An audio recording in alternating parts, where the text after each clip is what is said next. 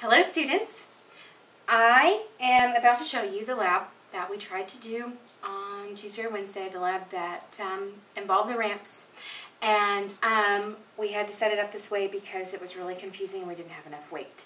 So for the purposes of this lab, I'm going to show you everything that you need. First of all, you need your safety goggles, which I will put on here momentarily, and you'll need to wear these the entire time.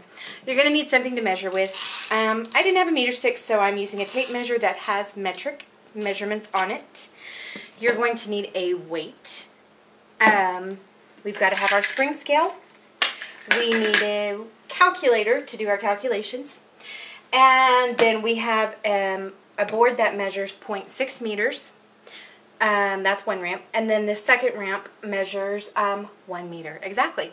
So first of all, putting on my goggles so we're safe at all times. Only piece of safety equipment that you need. And the first thing that I'm going to do is take our spring scale, and I'm going to lift this up.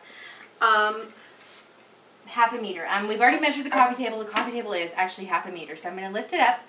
And as I'm lifting this up, I notice that this is 8 newtons of force. Okay, so that's where we start. We have 8 newtons of force at half a meter. So now I'm going to set up the first ramp, which is 0.64 meters. And in order to reduce friction, which caused variations in the math, we coated this with wax paper. Otherwise, we would have had we would have had numbers that are off. So I'm going to drag this at an angle up the ramp. And as I move this up the ramp, I am seeing that it is at, let's see, it is at 6.25 newtons.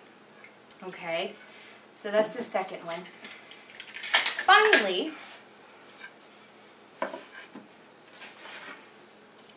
I'm going to take this ramp, which is 1 meter long, and I'm going to make sure it's, it's the right way.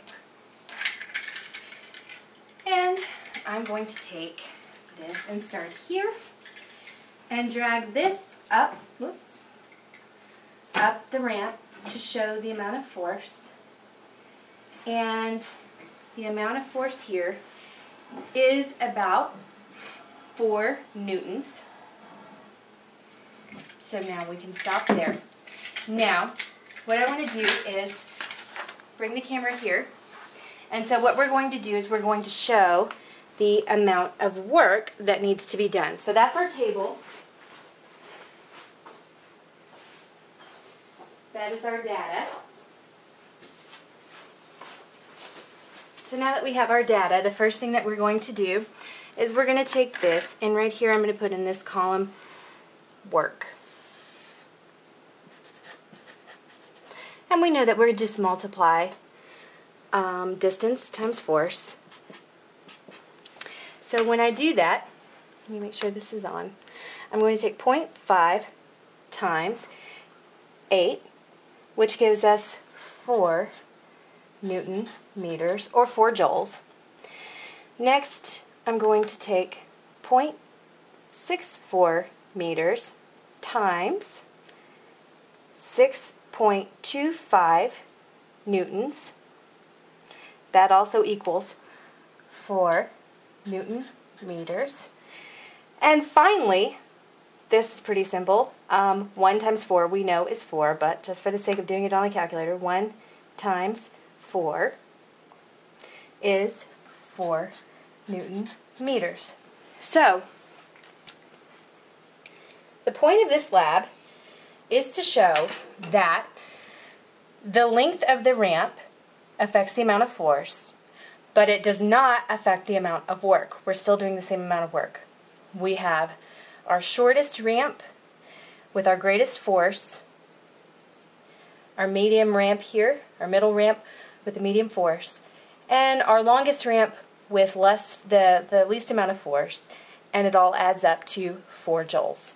So, I hope you enjoyed this lab, and I took my safety goggles off, but remember, we were supposed to be wearing them the whole time.